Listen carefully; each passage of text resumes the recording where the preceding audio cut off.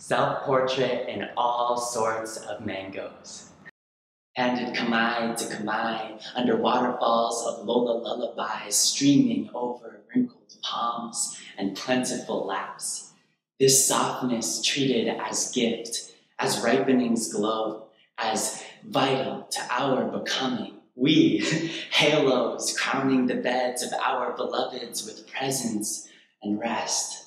Like rice nestling in clouds of each other, we, the cross grains of many languages.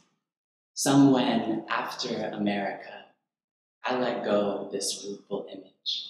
Just eat the gold flesh of green sunset and plant their hairy stone across our gardens blooming something as ancestral as sovereignty.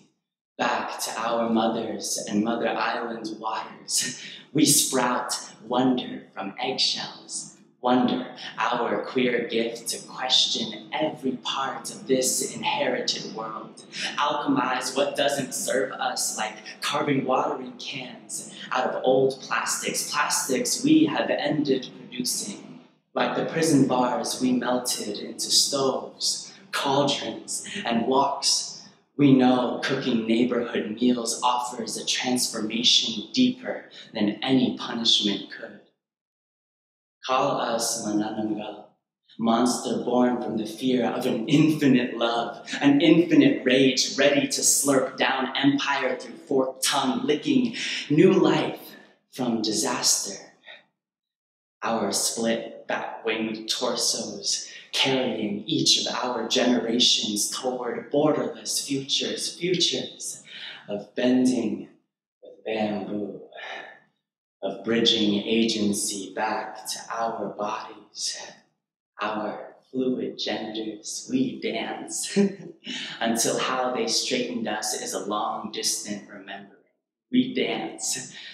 In our thickness, in our praise, we shape these vessels of borrowed earth until Mother quakes us back.